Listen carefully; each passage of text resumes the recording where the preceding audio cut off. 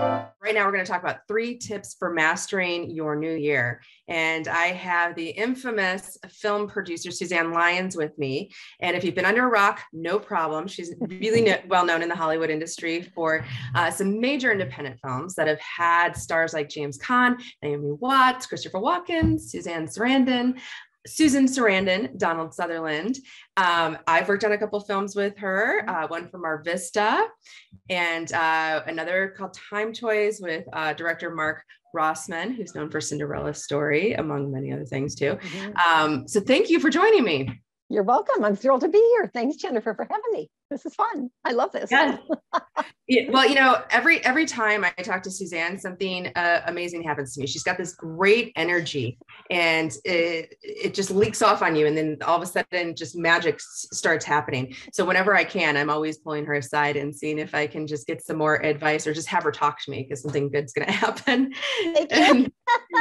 And every year we seem to come together towards the end of the year, and then it just makes my whole, and at the beginning of the year, and it makes my whole next year just so magical. So we thought, what better than to talk about her secret sauce to really setting up the year, because Suzanne's somebody I know that's always completing something and then she's starting something anew. And, you know, so many of us have all these projects and they're always just like kind of hanging in limbo and, or this script or that script, or, you know, I'm going to put that on the shelf for a while. So, she's got some great advice that I think will help all of us for the new year. Good. Well, thank you. And it's funny because when Jennifer and I were talking about this, what I was thinking is I've been teaching a class called Launching the Future for years, literally since 1995. And I think that's what has had me kind of be successful in this way, is I've kind of mastered the art, as much as anybody can anyways, of completion. It's not an easy thing to do, completing.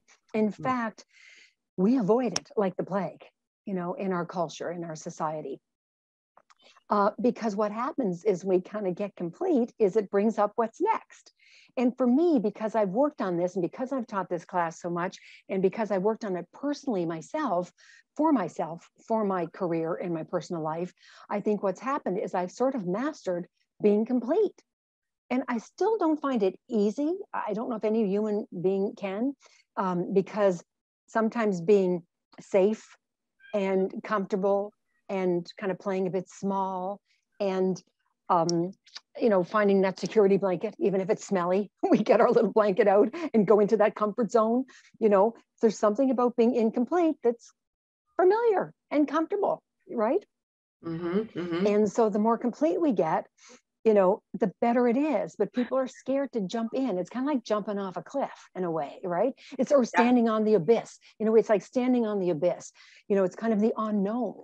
But once you actually get complete, then there's room for amazing things to happen, because then you can create a bigger picture. And what it is going through and looking at, what do you want to track? What are the areas that you want to track? You know, if you're a writer, you know, how many scripts did I write? Or how many pages did I write? Or did I finish the book that I said I was going to do? Or even personally, you know, did I lose the pounds that I said I was going to do? You know, I want to lose so many pounds this year. I say map it onto your personal life. I always say take whatever this stuff is in the industry that we're using or in the business world and map it on. Always map it on. So then go through, and what's going to happen, first of all, Jennifer, is you're going to see how much you have accomplished. Because we start in January and December, probably worse in December, beating ourselves up because of all the things we didn't get done. You know, beat ourselves up. All the incompletions start to rear their ugly heads, right? Because we start beating ourselves up. Before we've even done, you know, tracked all those things for the 12 months, it's like anything, you know, that should have happened, Jennifer, this year. That should have happened. You know, and all those hopes that I had, that I was hoping that would happen, Jennifer, and it didn't happen. So we kind of take all those things that didn't happen, and then we drag them into the next year. We don't get complete with them. We literally drag them into the next year and then wonder why the next year looks exactly like the last year and the year before that and the year before that, right? So at least for now is take the 12 months, kind of look back and see what you have accomplished. What are those areas that you did accomplish? First of all, like I said, you're going to be shocked at how much you have accomplished. Secondly, you can look at the areas that you didn't and then get complete with that. You know, I said I was going to raise so much money, for an example, for I was going to raise, say, $200,000 for my indie film to be shooting in the spring. That could be a thing you had this year. I didn't do it. I raised 50,000. First of all, acknowledge yourself for raising the 50, and I'll raise the other 150 next year. So get complete with that. It's okay. We're our own worst critics. Don't beat yourself up. Just be complete. And be complete is an ongoing thing. The next morning you may wake up and the little voice in your head, you didn't raise that other 150. You said you would, and you didn't raise the other 150. So get complete. Because otherwise, another analogy actually would be like to paint on top of an existing painting. You know what I mean? Oh, I'm going to create something wonderful, Jennifer, and it's on top of something else. And that's kind of what we're doing, is we're taking the year before and we're piling it on a pile of doodah and wondering why it smells so bad, the next year. So I would recommend going through that. The other thing you're going to notice by doing that, by going through these last 12 months and literally tracking everything you've done and some of the things you haven't done, is you're going to notice where you got stuck, the areas in which you got stuck. Usually we're unconscious to those areas. One of the actors years ago in one of my classes, she didn't even know she was stuck. We don't even know most of the time we're stuck. She started going back through and realizing that at the end of March, she had an audition and the director was extremely rude to her, really rude. For the next 3 months, no auditions. And this is somebody who was having 5, 10 auditions a week. I mean, this was a professional actress. And all of a sudden, no auditions for 3 months. She didn't even know that she had stopped, didn't even know she was stuck until she did that homework. And it just pointed it out glaringly. And now what she did is she went back and said, okay, you know what? I just need to be complete with that. That was just one director, and all the directors, it's like a grain of sand on the Santa Monica beach. That's how tiny it is. One little thing happened in that whole career. So be complete with that and then move on. Then the more complete she got as she went through all of her 12 months, the more she was able to clean up the year. Then we could start to move on. The next thing I want to point out is you will notice also where you're playing small, because I find the more stuck we get when we're unconscious to it, and don't acknowledge it and don't get complete with it, and the more that we live in kind of the hope, or shoulds, then what happens is we start to play small and we start to blame. Well, it wasn't my fault, Jennifer. It's my agent's fault. They didn't send me out enough, or they didn't send my script out. Or it was the investors. The investors weren't investing enough during COVID. So of course I couldn't raise the money. Then we start the blame game. And then that makes us play even further small. So that little tiny piece of homework is enough to, I think, really make an impact in terms of you completing the year 2021. The next thing I would say is then we create a story. We kind of take that story I just told you about, it's not fair, whatever, and then that story becomes the truth. And I think this is why I'm able to kind of be more successful in my career, because I actually complete each year. Even if it was like this year, we were supposed to do a movie, our John Lennon movie was supposed to happen this past year. We lost part of our funding and it didn't happen. Now, was I complete with that? No, I was pretty upset for a couple months. I have to be truly honest. I'm human. I held on to it. I was angry. I kind of did all the things humans do, but I didn't have it last for very long. I kind of tried to catch myself in the middle. I'm better at it now. It takes years of practice. I'm better at it. I catch myself. Sometimes I can take an upset and turn it around in as little as 10 seconds. I call it my 10-second upset. I really try to let go and forgive and complete as soon as possible. And that allows me the time and the ability to move forward. Now, from a blank slate, from a painting where it's just a blank slate, now you can create design. And then that's what I do. Oh, I just want to read you a little bit about how we create from the future. I want to say, instead of the past. Our life is given by the future we're living into. Why it looks the other way? Because we have the past in our future. Our future is usually about fixing, changing, improving, and perpetuating the past. And that's what we do. If we're not complete, we start fixing. Okay, well, if I get a better agent, maybe that's what it is, Jennifer. Then I can get more auditions, or then I can get whatever, like we start trying to fix things. The life that you have right now is given by and shaped by the future you've got. The future that you're living into will determine what your moment to moment, day by day life is like. So if you have a very little future, it will give you a certain kind of life. And most of us, for the way we're wired, our future is our past. So if we don't let go of that, if we don't complete, that's what's going to be happening. We're going to be living into a very little future. But I would say, once you kind of get complete, do a 1-year goal. By creating a 1-year goal, you're kind of what I call putting your ass on the line, and you're making a commitment, but from a clean slate. By this time next year, let's say you are a new independent producer, I will be on location on my first, SAG ultra low horror film in October. So if I'm going to run into you on the street and that's you talking, and, I'm going to say to you, oh, here is October, are you on set with your, and then just yes, kind of thing, like have it be no matter what, that's your goal. So set that goal. And then the networking thing is really important to me. That's my other tip. I just did a mentor call today, and she was complaining about not having a lot of friends in the industry. I am a major, I push like an addict when it comes to relationships. So I hope I gave a little tiny bit of a few little hints here and there of ways to kind of, complete, and then be able to have a bigger picture. And my commitment for everybody I meet, but everywhere, is to have people live into the biggest future possible. That's who I'm about, is I try to see people bigger than who they think they are. That's how my coach used to see me.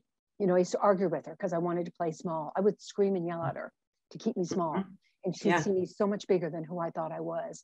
And I lived into that future that she saw me to be. So I think it's very, very, very powerful. I've been teaching a class called Launching the Future for years. Wait, you have a class? I try to do it. This is a terrible thing to say, but for selfish reasons, I do it. Because if I don't book a class, Jennifer, I don't do the homework. And if I don't do the homework, I don't get to be complete, because the homework has you go through the past year. And I'm totally just kidding. I definitely know that Suzanne has a class because I took it last year. And yeah, but I did. I booked another one because I said last year I wasn't going to do it. But then I got thinking, you know what? Because we had another COVID year kind of hovering around us, I think it's essential. More so even than last year. I think I need it personally. So I thought if I book one, then I'll do the homework. As you know, I took the class last year, and it was a lot of homework, but it made me really have to analyze the past year. And I had to give myself a pat on the back, because I thought, oh my God, I really did accomplish a lot last year.